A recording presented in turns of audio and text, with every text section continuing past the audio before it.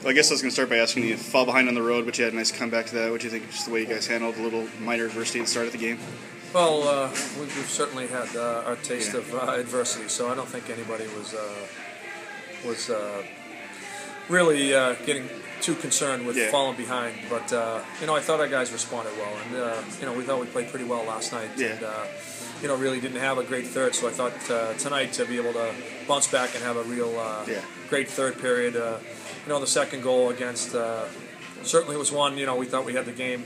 Yeah. Especially when they had really put so much pressure on in the second. Really, they played very well, and it's kind of like the game. I think a little bit at our place.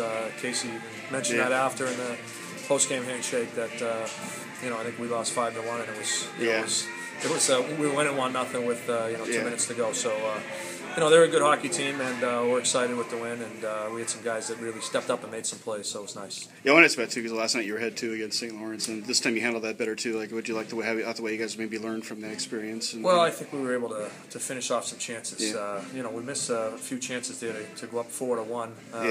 But we had a lot of guys step up and make plays, so it's a good sign.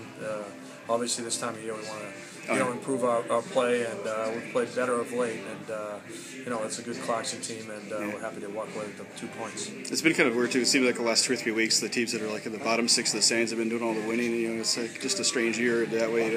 I think for us, we feel like we're much improved than where we were, a month ago, and hopefully we'll continue to get some guys back healthy, and we hope to be a different team at the end of the season. But I don't think that I would sleep that comfortably if I looked at the bottom standings, because there's some good hockey teams down there.